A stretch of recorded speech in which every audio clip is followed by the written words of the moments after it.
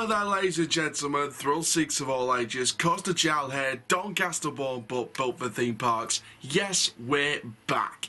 And I'm sorry, it's been a long time. It's been a couple of days now since a new video. I've just been so busy with work. I'm having to really fit my schedule around that now. And, you know, I'm going to be straight back here, bigger and better than ever, each and every time. So please bear with me. Keep subscribing to the channel. Keep doing all that good stuff. This theme park newsroom update, though, is based on Portaventura World and the potential 2023 investment. Now, this has come from a number of sources, and we're going to be sharing one of those sources' statements about this in this video and talk about my thoughts on this and what the rumours are from the forums, etc. So before we get started, guys, please like the video if you loved it. Please also go to the comment section, comment down below your thoughts and opinions, like the video, subscribe if you are new around here, click the notification bell so you never miss a YouTube video. We're on the road to 2,600 subscribers as soon as possible. We'll get to 2,700 and so forth. I really believe in this channel. Also, we can get as closer as we can to 1 million total views, which is unbelievable for a theme park news and interviews channel. Also, check the description down below for social media links and also the Google Forms link where you behind the camera can submit your own video ideas. And for now, let's have a look at exactly what's been said about Portaventura World's 2023 rumoured investment. So this post is from Reddit, and I want to share exactly what it says word for word. The IAPA Europe Expo 2021 kicked off in Barcelona today. A handful of theme and water parks have been playing host, and all's been going well. It's in the itinerary that Portaventura director David Garcia will hold a presentation on that Thursday. Now remember this Reddit statement was posted on the Coaster Force forum back on Tuesday this week, so it was yesterday that the presentation took place on the park's future plans, which, if rumours are to be followed, are naturally quite interesting. It was confirmed in an interview a while ago they were planning a brand new attraction for 2023. Would either be a coaster or a dart ride, depending on what their audience felt they need to cater to. I'm not sure if a formal decision has been made yet, and there's been whispers of an Intamin floating around on Portaventura forums for a while now. A few new key pieces of information have come to light. Earlier in the month, walls went up around a sizable chunk of parking lot adjacent to Red Force. An eagle-eyed user of the park forums noticed that a recently updated re-upload of the Hot Racer promotional video shows a change in the path surface to match that of Ferrari Land. In brackets, only a very dedicated enthusiast would notice something minor like this and take it seriously. Intamin officials were also at Portaventura yesterday, although I'm going to rule this one out given the ongoing expo. So what's it going to be? We're going to get something at Portaventura in 2023. I know that there are a few other projects in the works, but it's very possible we'll get some kind of indication on that Thursday as to what the 2023 attraction might be. How likely do we believe that Portaventura, Ferrari Land technically, will get the first Intamin hot racer north of the equator based on this info? Should be interesting from that Reddit post alone. Now, another indication about the 2023 project is also not holding our breath about Ferrari Land, because in a new interview, the next attraction will be part of the current La Liga partnership. Now, this is an article from Invertia, which is an Espanol-based source of information.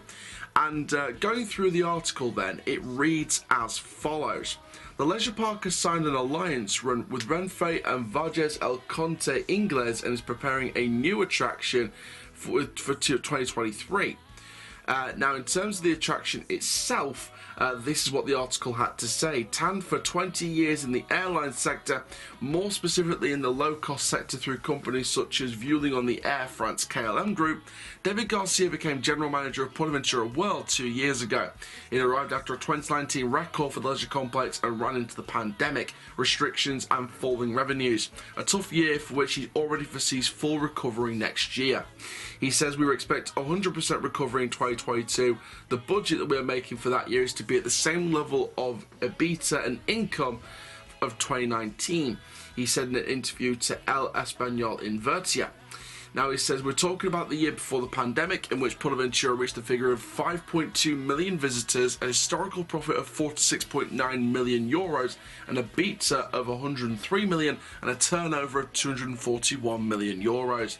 With all of them, he broke his own records, and that is where he's intended to return. We expect a recovery, especially in international markets, he says, among which the arrival of British and Russian tourists is expected, third and fourth market by importance for the park respectively. All this very complicated months. In 2020, the record loss of 43 million euros and a negative EBITDA of 7 million due to the pandemic and the closure of the park for many months. Now, obviously you want to know what the article has said about the project. Although nothing has been signed yet, the new low-cost operator OEGO has made an offer to work in 2022 and they're evaluating the offer. Now, obviously there is the plans of the La Liga, the agreement of La Liga, whose investment amounts to 140 million euros, and the alliance is divided into three phases. The first, the launch of a restaurant themed with the Spanish League within the resort itself, a shop and a digital experience, a game in the form of an application. All will see the light in December of this year. The second phase, according to the article, will include the design and development of a new themed attraction for the soccer competition, which will not arrive before 2023. And the third is the creation of a La Liga theme park within the Portaventura World. So that will probably be a third gate theme park. Of course, their most immediate present is the Halloween campaign. Of course, you've got all the information around that. The Halloween season discounts for 20% off the leisure park business, owned by 51% by Investindustrial and 49% KKR. And they hope to achieve the same income as in 2019 from the Halloween campaign. So obviously the Invertia article mentions a soccer-themed attraction for 2023. Now we don't know whether this is coinciding with the rumours from the Reddit post as of the IAPA Expo about a attraction for 2023 in the Ferrari land section of the theme park, but we'll certainly see more when it gets revealed. There we are, ladies and gentlemen, thrill seekers of all ages. That is speaking about the 2023 plans. Is it the La Liga agreement? Is it for Ferrari land? We'll have to see. Now, not too exactly sure where the walls are going up. So if anyone wants to message me a Google Map image, use my Instagram, use my Twitter, DM me, and I'll try and get another video done about it, sort of talking about potential ways they could do the layout of whatever this is going to be, whether it's a dark ride or a coaster. But this is very interesting indeed. Obviously the rumour, the whispers of Intamin being around, and the Intamin Hot Racer rumour as well. Of course, the Intamin Hot Racer is a newer concept of roller coaster. This is Intamin's take on the single rail concept by Rocky Mountain Construction, aka RMC. And it's very interesting to see this all being developed. It's very interesting to see this all being, devised in the park. And I think that, again, this could be a wonderful introduction to the Intamin Hot Racers and that concept north of the equator. And I think Portaventura, with the way they stylize the parks, the way they landscape the parks, the way it's all mapped out, and the way the theming level works sometimes as well, I think that Portaventura could do this up really, really well. Now, like I said, there is that crossroads of, is this for Ferrari land in 2023 or is this for the La Liga agreement? Is this the soccer themed attraction for 2023? And I think the answer is simple, really. Why not it be both? Why not have the La Liga themed attraction for one park, for the Portaventura park, and then have the coaster for 2023 in Ferrari land and have the soccer themed attraction as something else? That for me would be the sizable scenario here, because you've got Invertia saying it's a soccer themed attraction for 2023 with the La Liga agreement.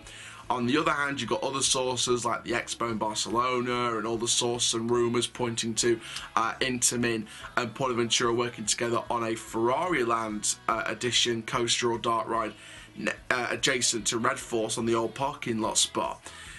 Again, it's still opened up to a lot of questions, and we've got a few answers, but not a lot of answers to the questions we're getting from this. So I think it's something we're just going to have to watch out for, see what happens, and take it from there. But the fact that 2023 is earmarked an exciting year for Portaventura Resort in terms of a brand new attraction, maybe more than one attraction, I personally think this could be a wonderful year for the park indeed. So there we go, guys. Thank you very, very much for watching this Theme Park Newsroom update discussing Portaventura's 2023 rumoured attraction. Make sure you like, comment, subscribe. And for now, my name is Coast Chell. Keep living the coast life. And I'll see you guys in the next video very, very soon. Take care, guys. Have a Portaventura-tastic day. Let the music play.